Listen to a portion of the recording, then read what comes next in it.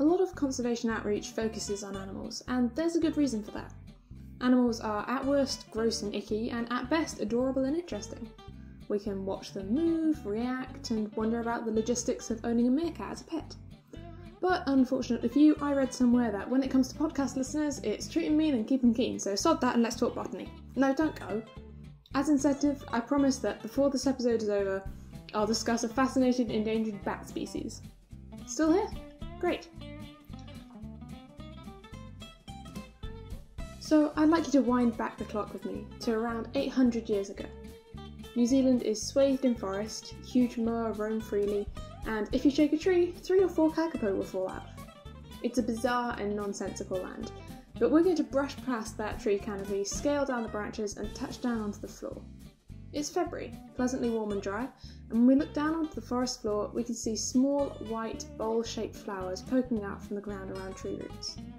Dactylanthus taylori, New Zealand's only fully parasitic plant. Before the flowering season, this forest fruit doesn't look that impressive. It's a round, warty tuber, typically 40 centimetres in diameter, or about the size of a large beach ball. It attaches itself to the root of a host tree, and as it can't photosynthesize, it draws all nutrients through that connection. At this time in New Zealand history, Dactylanthus can be found in both the North and South Island, and the colonising Maori are beginning to use them as a sweetener in even a dye. As the years tick on, small tribal myths grow around them, and they are given 2 names, Puarenga, or Flower of the Underworld, and Waiwai Atua, meaning Fingers of the Atua, or God. At the point of infection, the host tree will warp around the Dactylanthus stem, forming a finely grooved disc. European settlers named the plant wood rose, and to this day this part of the plant is collected for this mysterious shape. Wood roses are considered to be dioecious, that is, the male and female parts of the plant are not held in the same individual. In fact, in some places there has been noted a hugely staggered male to female ratio of up to 20:1. There's some evidence showing that newly established plants produce predominantly female flowers, a fascinating population control measure that has evolved over the millennia. The complete flower head of a plant, including all flowers and stems, is called the inflorescence, and the tiny white flowers cluster into inflorescences that sprout from the tuber and contain either male or female flowers on several 2 centimetre long stalks, known as spadices. Of course, the goal of any flower is to be pollinated, and the Dactylanthus emits a very strong musky smell. This is what has, up until 100 years ago, attracted its main pollinator. Yep, as promised, it's cute fluffy bat o'clock. The short-tailed bat fed on the nectar held within the white flowers and spread pollen to different plants. A perfect little system, which unfortunately proved too good to last.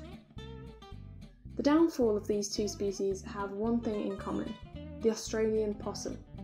Introduced in 1837 to establish a fur trade, these furry little bastards are common in New Zealand and notorious. From ripping bark off endemic trees to eating the local wildlife, possums are like Justin Bieber. Sure, they looked cute and harmless at first, but it turns out they have absolutely no redeeming qualities and are a blight on the country they inhabit. Possums are also attracted by the scent of nectar, and strip off all inflorescences in the bud stage. Considering that each plant is capable of producing over 50 inflorescences per season, and each inflorescence can produce 3,600 seeds, this is a hefty loss. Due to these large numbers, Dactylanthus has been able to evolve a long maturity time for the seeds, which can remain on the plant for up to 4 years. Possums are the main factor in the decimation of Dactylanthus populations, which currently stand at less than 5% of what it was before Europeans arrived on our shores. Possums have also harmed the short-tailed bat's habitat, teaming up with a vociferous hunter, the stoat, to shrink down the distribution of the bat across New Zealand. They are so much of a pest that they actually end up making rats look like the good guys. In the absence of the short-tailed bat, rats have partially replaced them as pollinators, giving Doc a whole new problem to manage. If we eradicate all pests, could the few wood roses left even manage to pollinate? In the late 90s, people became more seriously aware of Dactylanthus's decline, and Doc was presented with a new set of problems. How do you protect a delicious smelling plant that lives right out in the open? And should we even try? That last sentence could seem a little dark or cynical, but bear with me. In a world of limited resources, people have to ask this question: are there better species we should pour them into? And who really cares much about forest shrubs anyway? Probably not the general public beyond a cute piece of bric-a-brac to put on your mantelpiece. It's easy to dismiss plants as boring. I feel the instinct myself. I'd much rather get up close to a koala than a rare palm tree, but thinking this way can cut us off from a lot of fascinating problems to think our way around. In 2004, Doc released an action plan to assist with the Dactylanthus decline, and it's a very interesting document. There's a huge stress on public awareness. It confidently puts forth that a new group, Friends of Dactylanthus, will reach out to businesses to adopt the wood rose as their symbol and donate money to the cause. This could be a bad sign, but I could find absolutely no evidence for a Friends of Dactylanthus group. If they ever really existed beyond a concept, they disbanded years ago. Another interesting suggestion they put forth is an investigation into microclimates for plants in cages. Doc volunteers have put a large number of Dactylanthus in cages to protect them from possums. As this also protects them from pollinators, those caged plants need to undergo hand pollination, which, while proving to be very effective, is also a huge drain on resources. But consider the flexibility of microclimate research. This is a technique that, if successful, could be transferable to many vulnerable plants, and yet there's just not enough information about it. Doc's action plan is comprehensive and admirable. Reading it, I'd expect to be able to find data on the improvement of Dactylanthus populations, but unfortunately, it seems like that was it.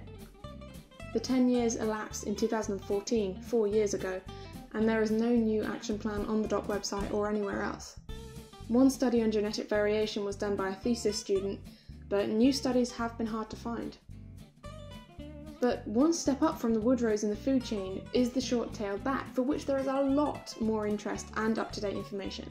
Doc is currently working on an ambitious conservation project to translocate and hand-rear short-tailed bats from Tararua forest, while also reducing rat and stoat numbers by more than 80% in that area.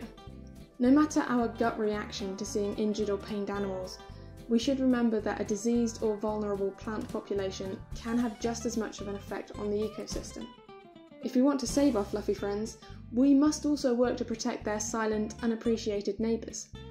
On the whole, I consider this a PR problem. The wood rose just needs to be sexed up. But while I'm more than willing to deliver Doc a diatribe on the sexiness of parasitic forest flowers, in the meantime there are a few things we can do ourselves. Wood roses are very pretty, but they belong in the ground, not on our windowsills. Don't pick them up, and if you can, try to stop other people from picking them up. If you have dogs, don't let them snuffle around and harm the flowers, and for that matter, if you have pigs, make sure they don't roam around in an area with Dactylanthus plants, as they are known for dislodging them. Doc have a hard job, and nobody would disagree with that, but now is the time to be doing it. It'd be a damn shame if the New Zealand wood rose died out while we were too busy looking the other way at better looking species.